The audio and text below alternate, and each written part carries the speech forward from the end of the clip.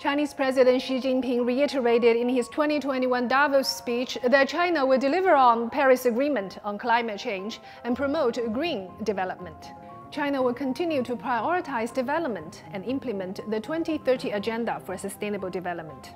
In his early remark at the Climate Ambition Summit last year, President Xi said China aimed to peak carbon dioxide emissions before 2030 and achieve carbon neutrality by 2060.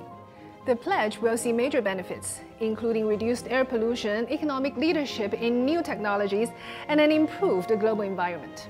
It is hoped the move will also encourage other countries to act more sustainably as well.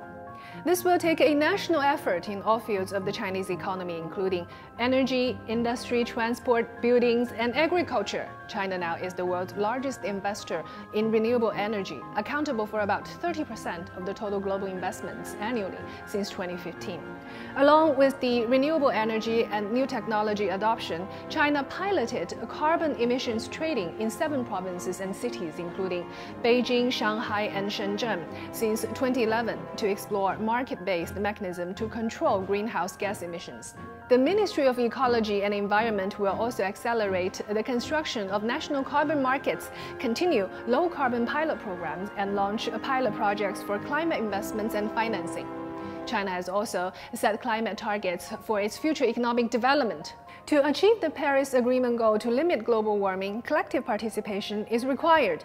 Developed countries should help developing ones with expertise and technology and set examples.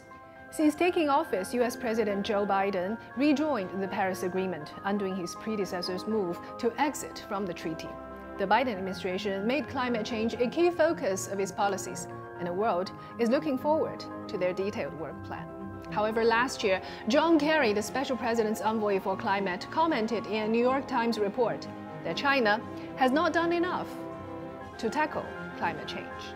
We need to make the world a better place to live in. We have to cooperate and tackle the climate issue together. And as one of the largest world carbon emitter, Washington must show that it is serious about tackling climate change rather than just finger-pointing and exiting the treaty randomly. China will play its part to control the climate change globally, and we will honor our words.